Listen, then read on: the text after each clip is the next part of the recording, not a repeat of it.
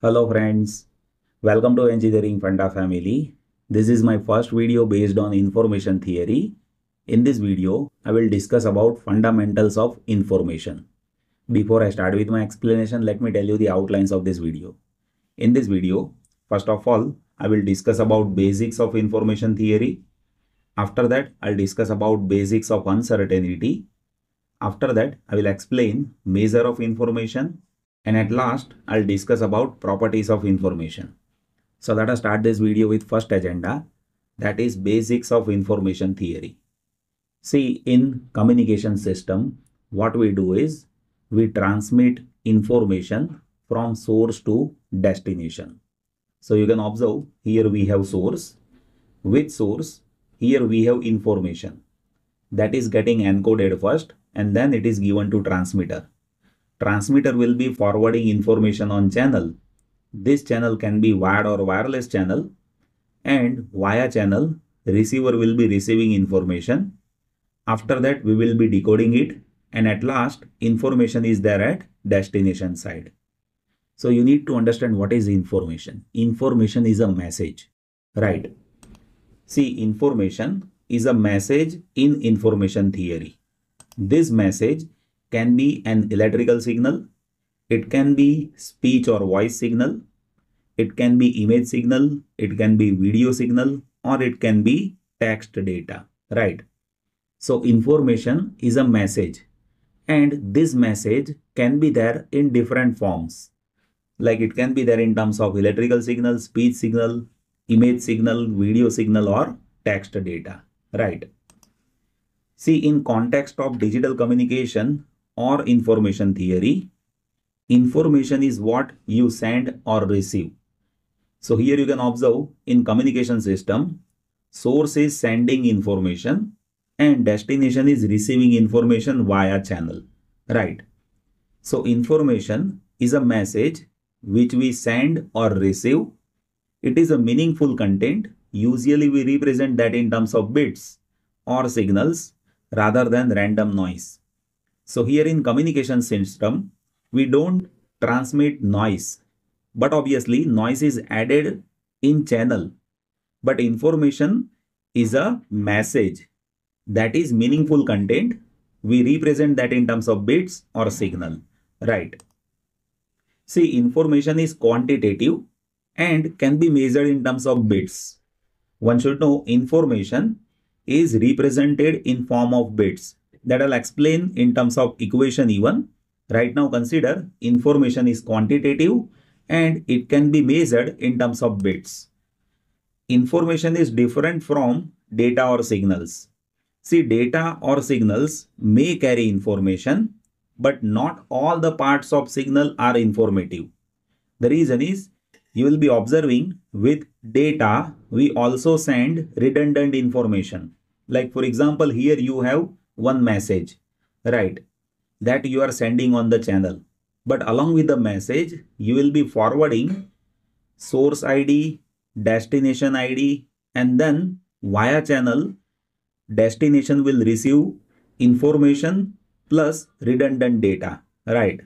And if you talk about signals, then with signals, you will be observing as and when signal is passing through channel, at that time noise is getting added.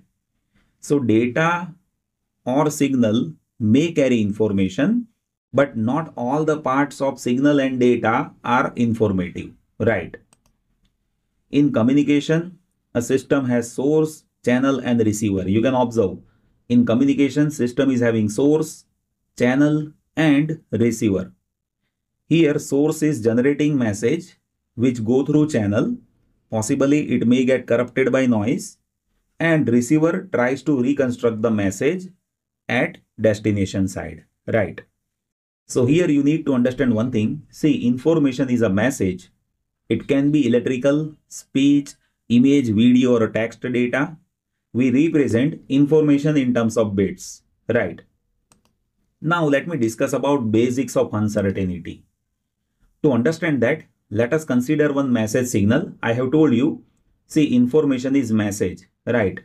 So let us say one message X is having multiple events, and those events are x1, x2, x3 up to xn, and given events is having probabilities p1, p2, p3 up to pn.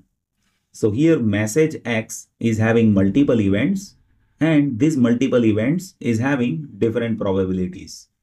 If you talk about total probability of message X, then that will be algebraic sum of probabilities with different event of message X.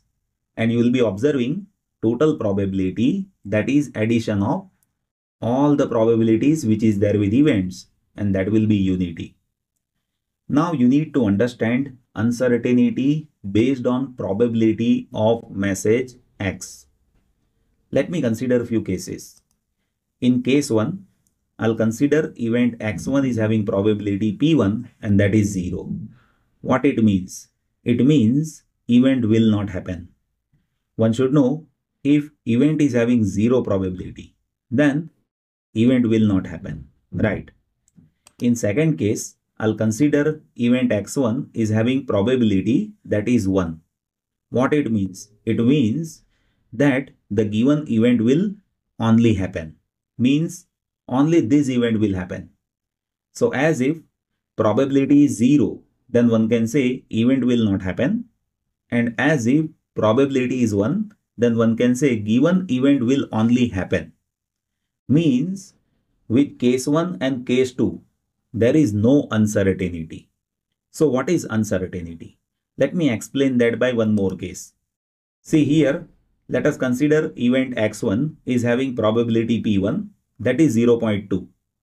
And event x2 is having probability p2, that is 0.3.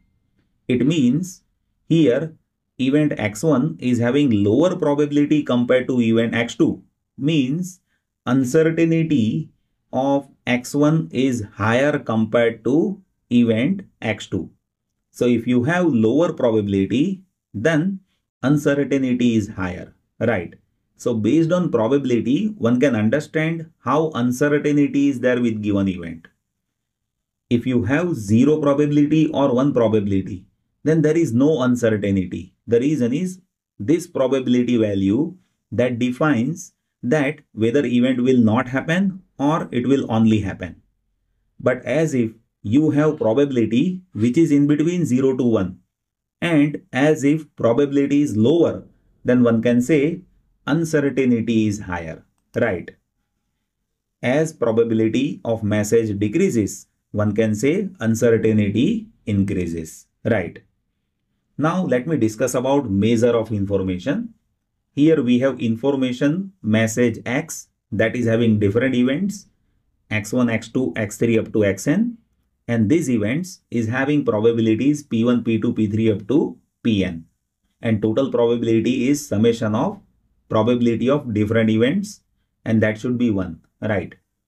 Now if you want to understand what is information, then amount of information can be calculated by I of k, that is log of base 2 1 by probability of given event. So if you want to understand information with given message, like if I say I want to calculate information of message x2, then I should know the probability of x2. Here it is p2. So information with x2, that will be log of base 2 1 divided by p2, right? And one should know, see here we have base 2, means in total calculation will be log of 1 by pk divided by log of 2, right? So if you want to understand total information, then basic equation is log of base 2 of 1 divided by probability. So that is the simple equation that is there with us. And see, this equation explains you information, and unit of information is bits, right? Now I'll explain you properties of information. So first property states that the greater the uncertainty about a message, the more information it conveys. See, if you have higher uncertainty, then probability will be lower. And if you have lower probability, then you need more information. Let me explain this property. See, if you have higher uncertainty, then probability of given message will be lower. And if you apply that to equation of information, that is log of base 2 1 divided by pk, then here for lower probability you need more information, right? So if you have lower probability, then you need higher information. So if you have greater uncertainty about the message, then you need more information. Let me explain this by one example. So now I'll consider two messages. One message is having probability half and second message is having probability 1 by 4. If you have higher probability, then you will be having lower uncertainty, right? So here, see, this P2 is having lower probability, means P2 is having higher uncertainty. Now let us identify information for probability P1. So I of 1, that is log of base 2 1 divided by P1, where P1 is half. So in denominator we have half over here. So this 2 will go in numerator. So log 2 divided by log 2, that will be 1. And one should know unit of information is bit, right? So for half probability we need 1 bit information. Now let us identify information for probability P2. So here P2 is 1 by 4. This 4 will go in numerator. So log 4 divided by log 2, that will be 2 bits.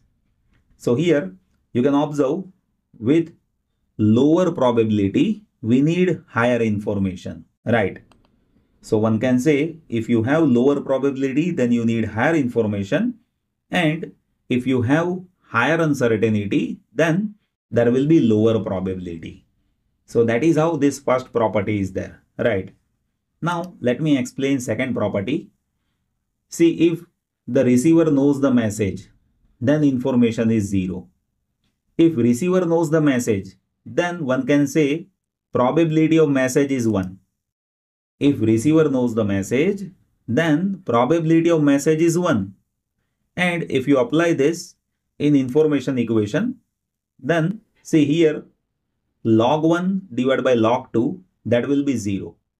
Means information with given message is 0. The reason is receiver knows the message, right? Now let me discuss about third property. See, if I1 is the information of message M1 and I2 is the information of message M2, then combined information of M1 and M2, that is I1 plus I2. Let me explain this. See here I1, that is information of message M1. Let us consider message M1, that is having probability P1, and message M2, that is having probability P2. So information can be calculated by the standard equation, right? See, if you have two independent messages, then combined probability of M1 and M2, that is P1, P2. So if you calculate combined information, then you will have to use information equation where this P is P1, P2. And one should know the property of log.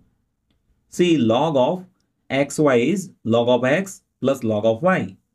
So this will be log of base 2 1 by P1 plus log of base 2 1 by P2. And one should know this is what? Information I1 and this is what? Information I2. So if you have two messages, those two messages are independent messages and this messages is having information I1 and I2 respectively, then combined information, that is I1 plus I2, that one can derive using this standard equation, right? Now let me explain last property. See, if there are m number of likely messages and here this m is 2 to the power n and this m are equally likely messages, right? Then amount of information carried by each message will be n bits. So here we have equally likely messages. So each message that is having n bits, that is the property, right? Let me explain this. See here, if you have m messages, those are likely messages. Then probability of single message will be 1 by m. If you have in total m messages, and those are equally likely message, then what is the probability of single message? But obviously it is 1 by m, right? Now what I'll do is I'll use equation of information, that is log of base to 1 by p. Here this p is 1 by m, so information is log of base to m. And this m that is given here, that is 2 to the power n. So if you substitute this, then this n will come in front. So log of base to 2 means log of 2 divided by log of 2, that is getting cancelled, and you can say here we have n bits, right? So if you have m messages, those are equally likely message. And as if m is 2 to the power n, then one can say with each message we need n bits. So that is how we have properties of information. I hope you have enjoyed this. Still, if you have any confusion, just place that in comment section. I'll be happy to help you. Thank you so much for watching this video.